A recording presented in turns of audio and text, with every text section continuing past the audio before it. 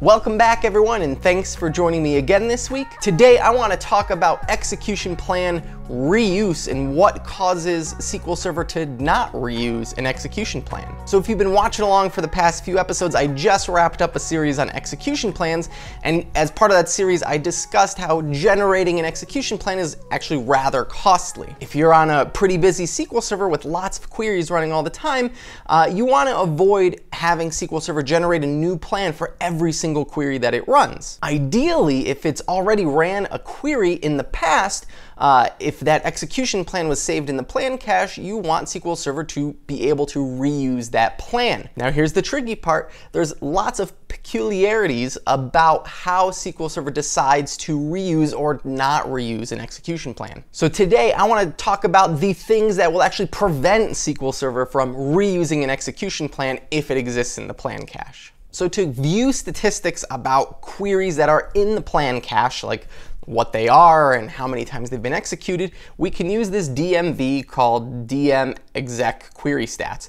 And if we cross apply it with these data management functions, we'll see we get some results on all of the different execution plans, how many times they've been executed, and so on and so forth, right? And if we scroll over to the right, we'll see the different query texts and their query plans. If you're interested in this query, check out the link in the description below to my blog post, which will have the query in a copy-paste format, so you don't have to worry about typing it all out. So we're going to use this query all throughout today's video to basically check what's in the execution plan cache and whether new things are being added to it or whether SQL Server is able to reuse a plan. And in between each run of this DMV query, we're actually going to run dbcc free proc cache.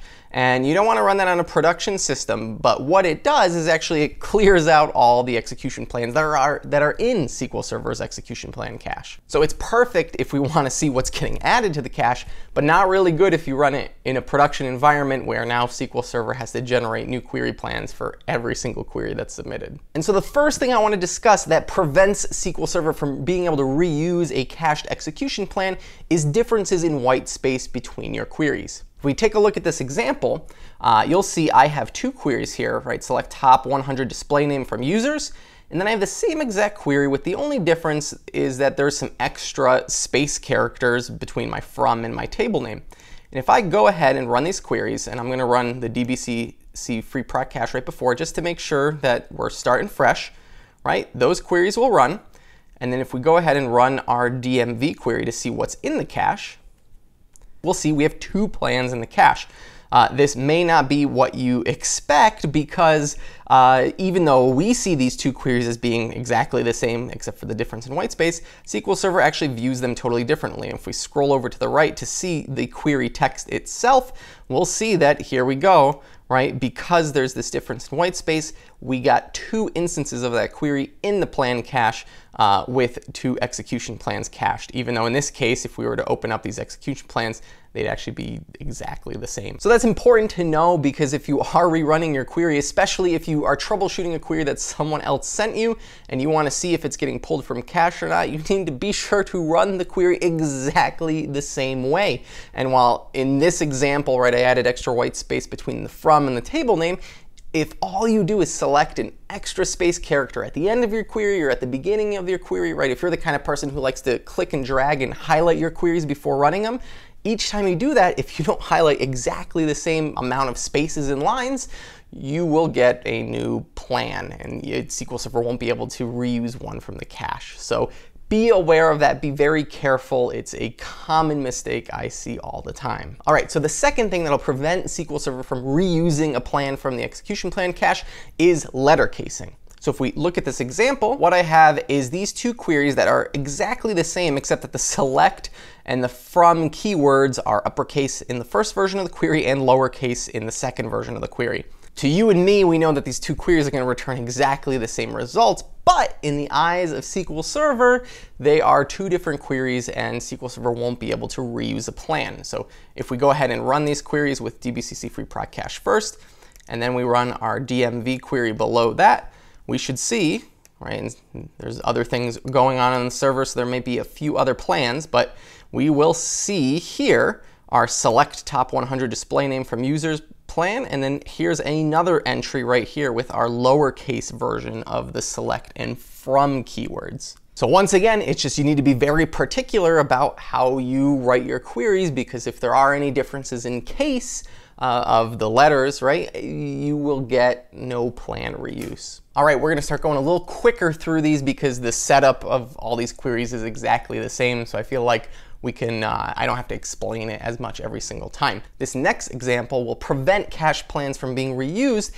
if you have comments in your query that don't match exactly. So well, once again, let's scroll down here, and we have these two queries, one with the comment, one without. If we go ahead and run that, we clear the cache, we run our two queries, and we go check that out, we will see, oh my goodness, lots of plans in here, busy server, but the key thing to look for is our two select top 100 queries. We have them right here, and they are getting different entries in the execution plan cache because of that additional comment. All right, moving right along, another thing that'll prevent SQL Server from reusing a cache plan is if you don't write like the schema names in front of your table. So here, right, we have from DBO users, and then we just have from users plainly like that. The problem we have here is that when we run this, right, and I'll prove to you. There we go, there we have our two plans.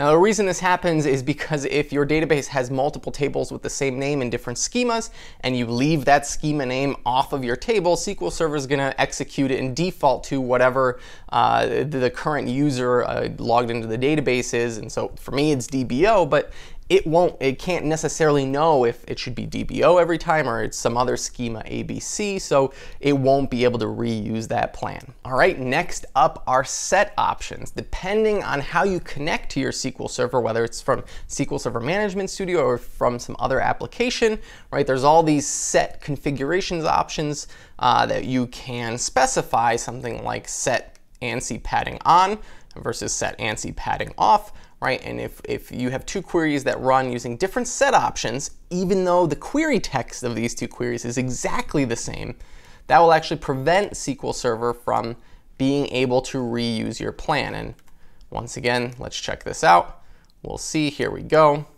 Here we have our two plans, exactly the same queries, right? This time they are perfectly the same, except that they were ran using different set options. And so SQL Server can't reuse the execution plan. All right, for this last example, I want to actually show you some different kind of behavior of when SQL Server can reuse a plan from cache when your query undergoes simple parameterization. So in this example, we have these two queries, right? Select display name from users where ID equals, and then the only difference is the value of 3 versus 4.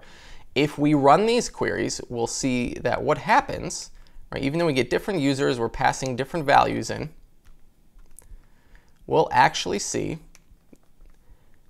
that both of these got just one plan, and here it is, right? Here's our select display name from users, but you see it got parameterized. If I actually show you the rest of this query here, we could see the simple parameterization took our value and it was able to convert it into a parameter, and SQL Server defined it as a tiny int parameter. So in this particular case, even though the literal values we passed into our ID predicate, SQL Server was able to reuse the plan. But of course, this is a video about not being able to reuse plans from the execution plan cache, so this doesn't always work. For example, if we go ahead and change that parameter here to 256, right? So before we had 3, before we had 4, and now we change that value to something that is bigger than a tiny int, right? Because tiny ints only go up to 255. We don't actually have any users returned for that value, but if once again we take a look at the execution plan stats, we keep getting more and more values in here, but we should be able to see our two parameterized queries here towards the bottom. And even though both of these queries get parameterized the same exact way with that, at one parameter after the ID, because we submitted a value that was now larger than our originally declared tiny int, SQL Server had to store a new plan in the cache for this query when the parameterized value is a small int instead of a tiny int. But But it's interesting when SQL Server will and will not reuse a simply parameterized plan from cache. So as another final example here, I actually have 4 queries where they all differ slightly, right? Our first one is just ID equals 3. This one has some extra white space between the equal sign and the value. This one has extra white space between the where and the column name. And this one has a white space and a comment. So based on everything we saw earlier in this video, these shouldn't get reused plans because of all these different, white space and comments and everything else. However, you might be surprised that if we run this, and once again, we go look at our execution plan cache statistics, we'll see if we go and scroll over here, they all actually got parameterized. We can see an execution count of 4 because we had 4 queries execute, and they all were simply parameterized. So SQL Server, surprisingly, has a little bit more flexibility when it goes through that simple parameterization process. It's able to clean up white spaces and comments and realize that different queries are actually the same, even if their texts don't match precisely. So in conclusion, SQL Server is very particular about how it decides whether to reuse a plan from the execution plan cache or not. This video didn't go into every single possible example out there of when SQL Server won't reuse a plan, but it should give you a pretty good idea of how particular SQL Server is and how precise you need to be. So thanks for tuning in again this week. I hope you found this useful. I find knowing this actually really beneficial when troubleshooting plans, out of the cache. I need to be aware that if I do accidentally highlight extra spaces or remove some comments or rearrange the code to make it look cleaner, I may not get a cached plan, or after looking at all these examples, I certainly won't. So be aware of that. Thank you for watching. If you haven't subscribed yet, please subscribe so you never miss another weekly video, and I'll see you next time. Thanks.